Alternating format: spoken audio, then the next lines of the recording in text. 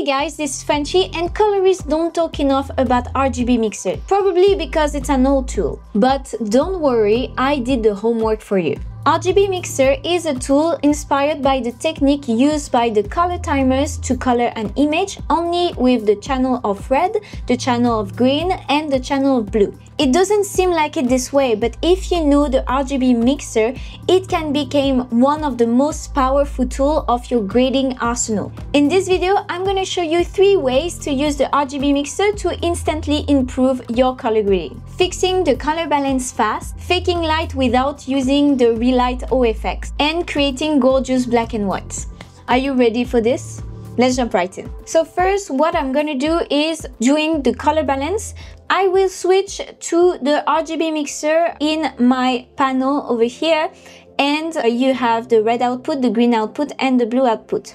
And I will switch to my palette because it will be easier to know how much red, how much green, and how much blue there is in my image. You can see that there's a lot of red. So what I'm gonna do is going to the red output and go down with the reds. There is not enough blue output, so what I'm gonna do is raise the blue to have an image that is balanced.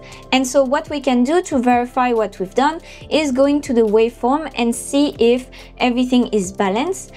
And you can see we got a very fast color balance only based on the channel of red, green, and blue, which helps us to have a better control over our balance. To create a fake lighting effect, what we're gonna do is that we're gonna create a node at the end of our node tree, and we're gonna right click, go to composite mode, and go to luminosity. Once you are here, you're gonna go to the RGB Mixer and click on auto normalize on the 3 channel, and you can move the reds, you can move the greens, and you can move the blue, and you're gonna see that we're gonna rearrange the lighting in function of the red, green, and blue. Also, to show you the example, let's say that we want the focus to go on the wall behind him instead of him. So what we're gonna do is that we're gonna raise the luminosity of the wall behind him.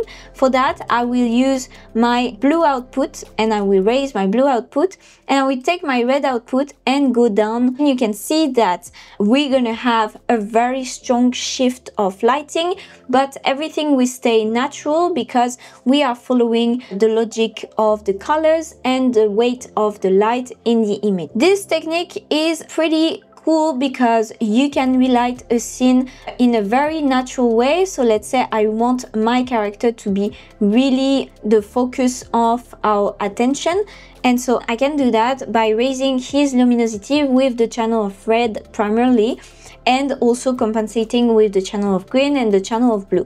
What is great compared to the Relight effects is that you don't have any problem with the playback, as it doesn't take as much GPU as the Relight effect. And finally, with the RGB Mixer, you can create a very nice black and white, and also relight the black and white with the RGB Mixer without using luminosity. And so for that, you're gonna go to your RGB Mixer, put monochrome. When you put monochrome, it goes straight away to the black and white. What I'm gonna do is grab a still of this image to show you the difference when I move my channel of red, my channel of green, and my channel of blue.